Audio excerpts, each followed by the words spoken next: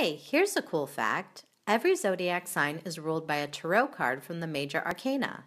In a tarot deck, Major Arcana cards explain the strong, long-term, and decisive energies, while Minor Arcana cards express the short-term changes we face in our emotions and daily lives. Now let's look at the symbolic connections between the zodiac sign Leo and the Strength Tarot card. So you may be asking, what does Leo have to do with the Strength card? Leo is ruled by the bold and proud lion and is a dominant figure in the card itself. And the symbolism doesn't stop here.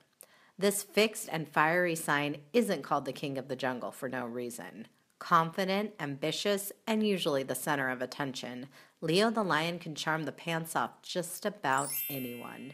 It's bye-bye boredom when this playful pussycat steals the show.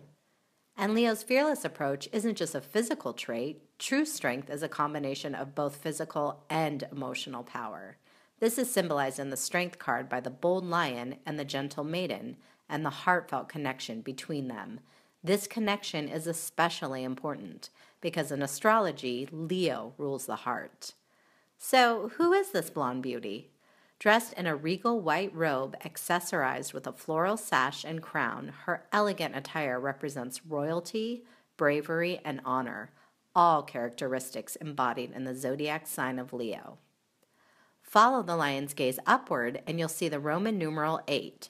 Strength is the 8th card of the tarot deck, and August, Leo's month, is the 8th month of the year. The energy of the number 8 is karmic and generous, which is so Leo. And what's that hovering over the maiden's head?